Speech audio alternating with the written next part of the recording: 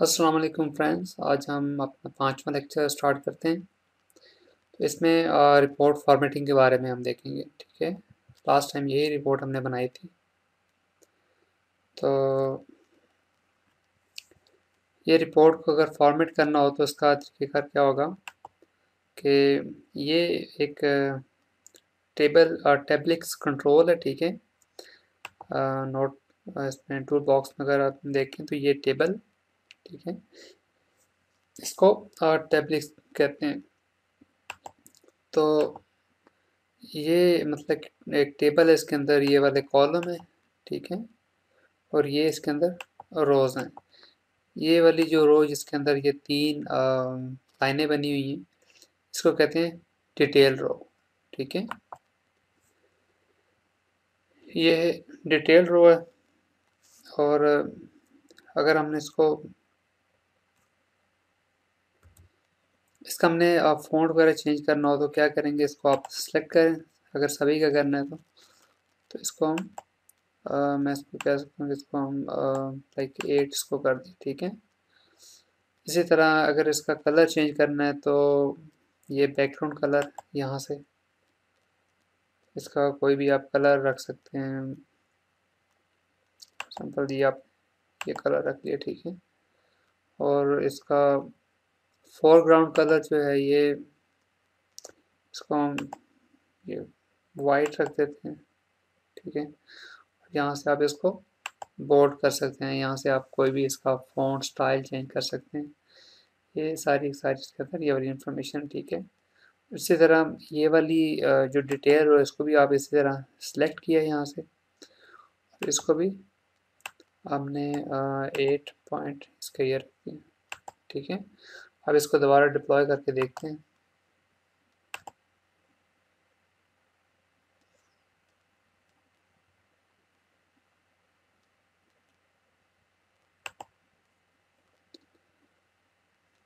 तो ये है पर्सनल। ये देखने के लिए ये डिप्लॉय किस लोकेशन पे हुई है, पर्सनल रिपोर्ट के अंदर। ठीक है, हम देख लेते हैं। ये पर्सनल रिपोर्ट है, इसके अंदर जाके ये मैंने क्लिक किया, इसको एग्जीक्यूट किया है रिपोर्ट को।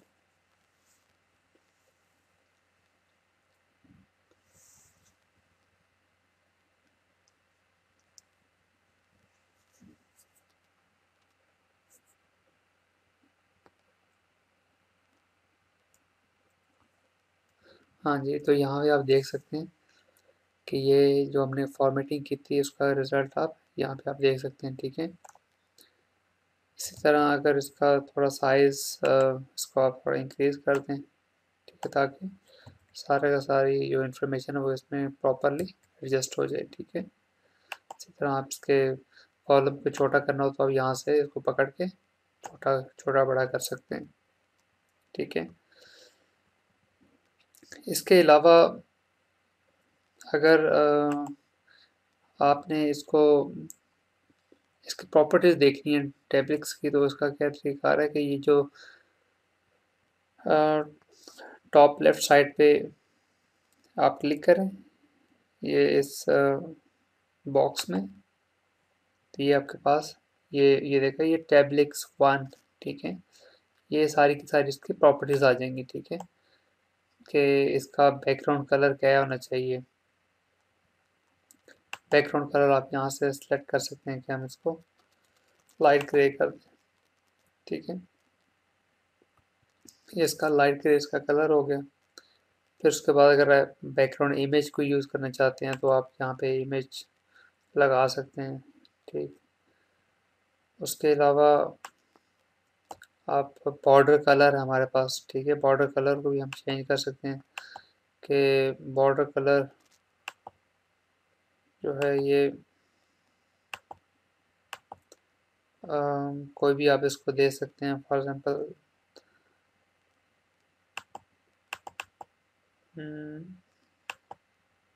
ये डिप ग्रे इसका बॉर्डर कलर कर दिया। ठीक है, और फिर उसके बाद ये लेफ़्ट राइट टॉप बॉटम ये डिफरेंट तरह के मतलब इसके अंदर ये जो टैब्लिक्स है ये इसका राइट है, ये लेफ्ट है, ये टॉप है, ये बॉटम है, ठीक है। इनके भी कलर आप चेंज कर सकते हैं। अगर हम बॉटम का कलर चेंज करें कि बॉटम का कलर हम रख देते हैं लाइक रेड रख देते हैं, ठीक है। और जो डिफ़ॉल्ट उसमें हम कुछ नहीं करते, ठीक है। तो जो टॉप है उसका कलर हम लाइक येलो रखते हैं जस्ट फॉर चेकिंग। तो इसको हम दोबारा मैं डिप्लॉय करता हूँ।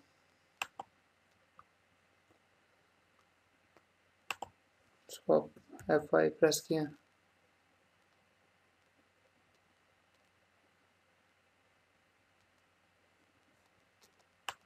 तो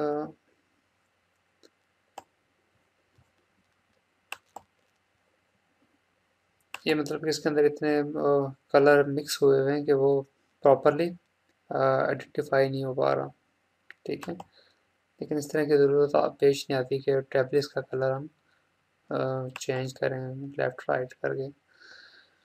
लेकिन ये है कि ये जो कलर हैं कॉलम और रोज़ के जो कलर हैं ये हम चेंज कर सकते हैं आराम से, ठीक है। ये हमें इसका वाज़ह फ़र्क नज़र आएगा। तो उसका क्या तरीका हो सकता है कि इसको हमने डिटेल रो है इसको सिलेक्ट किया आपने, ठीक है। तो इसका जो बॉर्डर कलर है ये भी लाइट ग्रे था। तो इसको हम क्या कर सकते हैं कि इसका कलर हम लाइक ये इसका कलर हमने रेड कर दिया, ठीक है। उसके बाद ये देखें आपको नज़र आ रहा होगा ये रेड इसका कलर हो गया, ठीक है। इसी तरह अगर हम टॉप का कलर जो है ये अगर करें ऑरेंज कर दें तो ये ऑरेंज आपको नज़र आना शुरू हो जाएगा, ठीक है। अगर ऑरेंज की जगह अगर हम यहाँ पे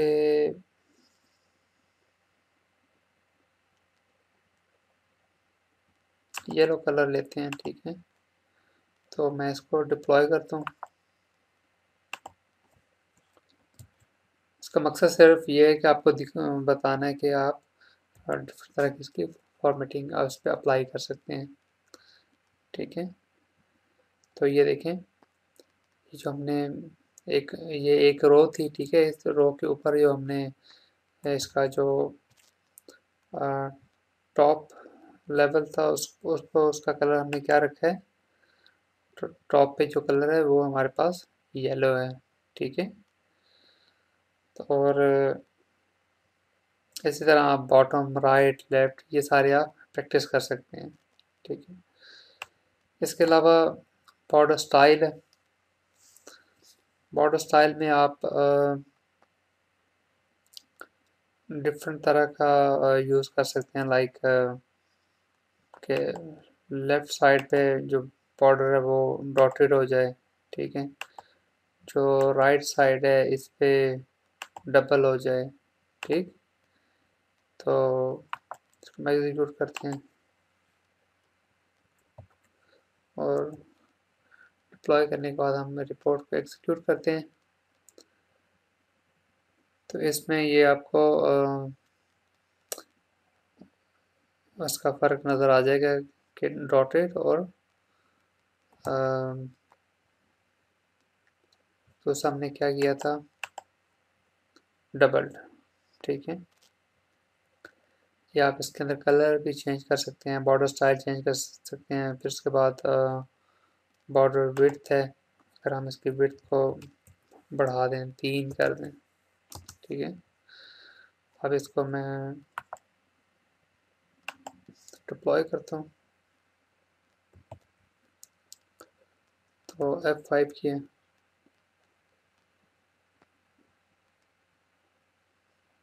तो ये देखें ये अब आपको नज़र आ रहा होगा, ठीक है।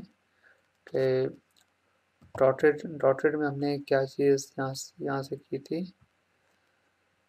बॉर्डर स्टाइल में जो लेफ्ट है वो डॉटेड है, ठीक है। ये जो लेफ्ट नज़र आ रहा है ये हमारे पास डॉटेड है, ठीक है। और जो राइट है वो हमारे पास डबल है, ठीक। ये आप इसको देख सकते हैं। फिर उसके बाद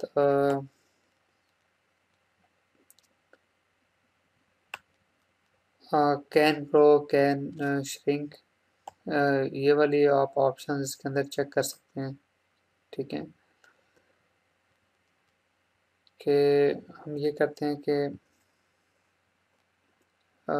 हम इसका साइज थोड़ा सा हमने छोटा किया है। ये हमने काफ़ी छोटा कर दिया, ठीक है। अब इसको एग्जीक्यूट करते हैं। डिप्लॉय किया, डिप्लॉय करने के बाद इसको हम F5 करते हैं।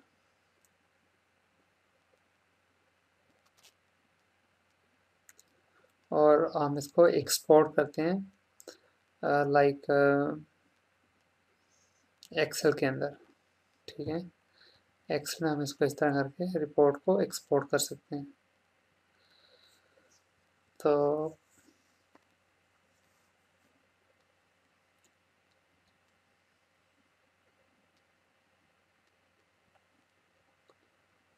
ये एक्सपोर्ट में आप यहाँ से ओपन करें इसको।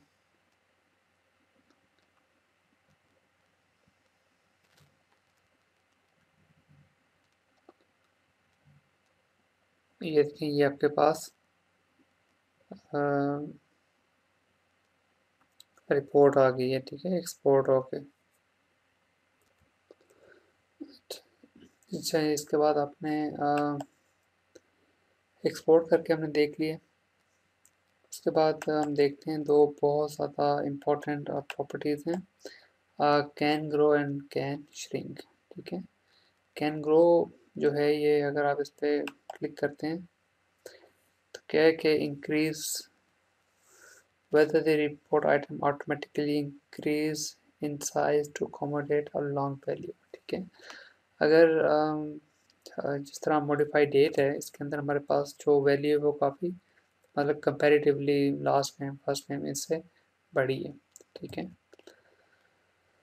तो अभी क्या है, अभी इसकी प्रॉपर्टीज़ सेलेक्ट हुई है ट्रू, ठीक है। इसका मतलब ये है कि ये जो सेल है इसने ये वैल्यू अकोमोडेट करनी है, ठीक है। कि सारी की सारी जो इस फील्ड के अंदर जितना भी कंटेंट्स अवेलेबल है वो सारा का सारा इसमें हमें नज़र आना चाहिए, ठीक है। चाहे हम इसको साइज़ छोटा भी कर देंगे ना ऐसे करके तो लेकिन यहाँ पे प्रॉपर्टीज कैन ग्रो सेलेक्ट हुई है तो हमें इसके बावजूद वो सारी वैल्यू दिखाएगा, ठीक है। डिप्लॉय करते हैं और इसको मैंने F5 किया है। तो ये देखें इसकी हाइट बढ़ गई है, ठीक है, लेकिन सारी की सारी वैल्यू हमें नज़र आ रही है, ठीक। अगर हम इसका साइज़ अगर मैं ये कहता हूँ कि अगर मैं इसको सेलेक्ट करके मैं इसको कहता हूँ कि कैन ग्रो को फॉल्स कर दो, ठीक है। डिप्लॉय किया और अब जितना साइज़ हमने यहाँ पे रखा हुआ है अब उतना ही नज़र आएगा, अब कुछ नहीं। F5 किया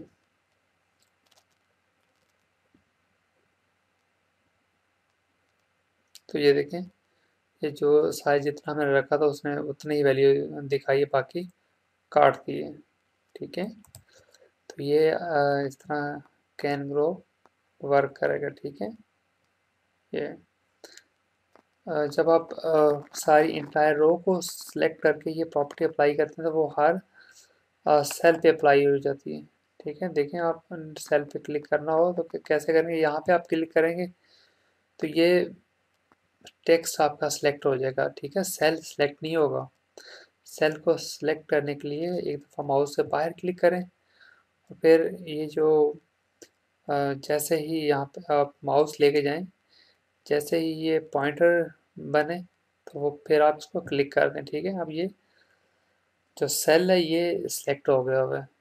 ठीक है, तो इस तरह हमने देख लिया कि कैन ग्रो किस तरह वर्क कर रही है। ठीक है, अगर कोई भी प्रॉपर्टी अगर बोल्ड हो जाए ऐसे करके तो उसका मतलब है कि ये इसकी डिफ़ॉल्ट वैल्यू नहीं थी। ठीक है, डिफ़ॉल्ट वैल्यू क्या है इसकी? ट्रू है, कि उसने अकोमोडेट करनी थी सारी इंफॉर्मेशन। ठीक है, और कैन श्रिंक क्या कहती है? Increase whether the report item automatically decrease in size to fit a short value. ठीक है, इसका हम एक्सपेरिमेंट करके देख लेते हैं। इसकी डिफ़ॉल्ट वैल्यू श्रिंक है, फॉल्स है, इसको हम ट्रू करते हैं और इसको एग्जीक्यूट करते हैं। ठीक है, F5 किया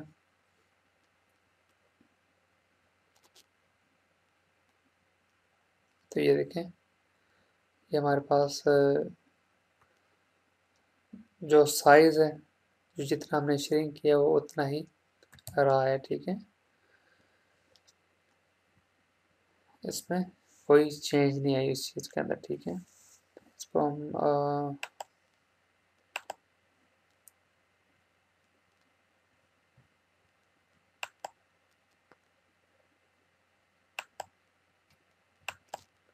मॉडिफाई जो हमने जब सेल पे सेलेक्ट करके इसको किया है कैन श्रिंक, तो जितना हम इसको कर सकते थे हमने इसको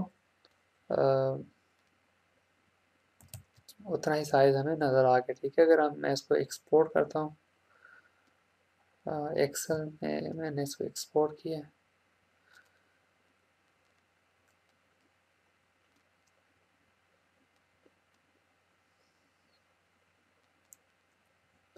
ओपन करते हैं इसको,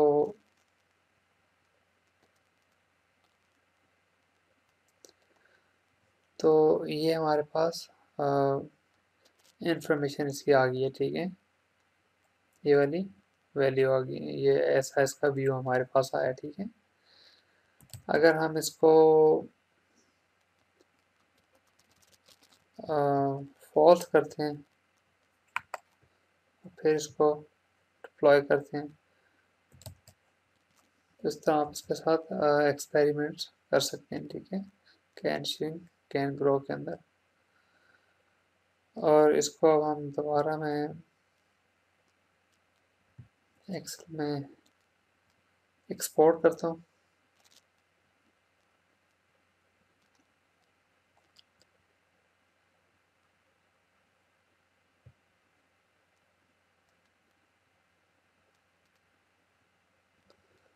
तो ये इसकी व्यू आपको इस तरह नज़र आ रहा है। ठीक है, तो ये आप खुद से एक्सपेरिमेंट कर सकते हैं। कैन ग्रो कैन, अगर आपके पास क्योंकि अभी हमारे पास डेटा जो है वो इतना, जो सेल के अंदर जो डेटा है वो हमारे पास बहुत शॉर्ट स्ट्रिंग है। ठीक है, अगर आपके पास टेक्स्ट इन्फॉर्मेशन हो जिसमें आपके पास 300-400 वर्ड्स हों, तो फिर आप इसका बेहतर तरीके से can can grow can shrink को आप इसका एक्सपेरिमेंट कर सकते हैं।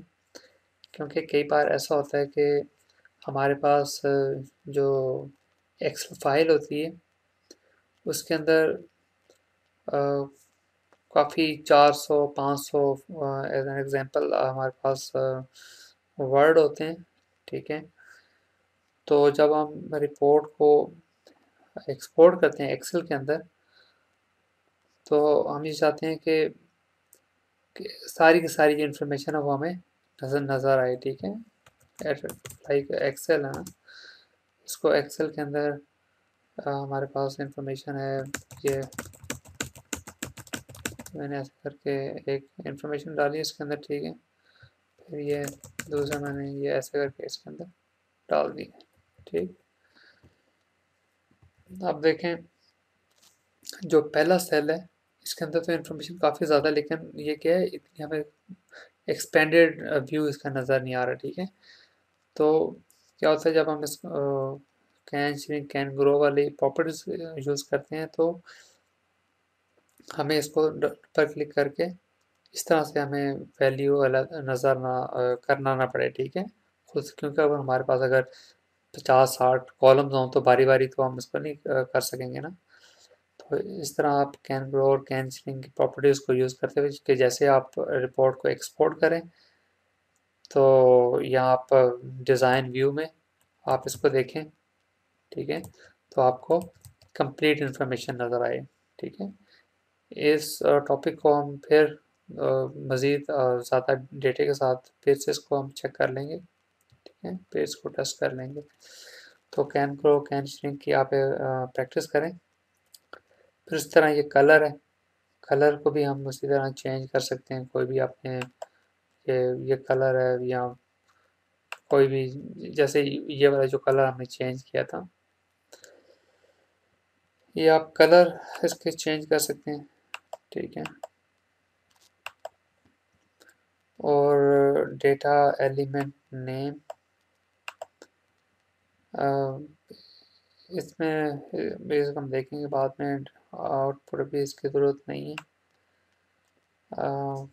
फॉर्मेट हिडन,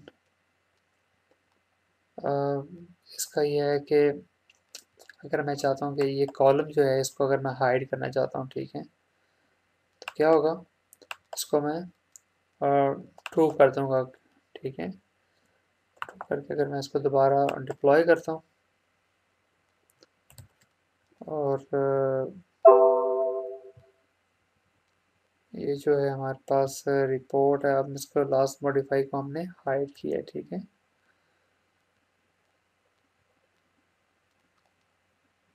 तो ये देखें, जो लास्ट मॉडिफाई जो कॉलम था वो हमारे पास हाइड हो गया, ठीक है।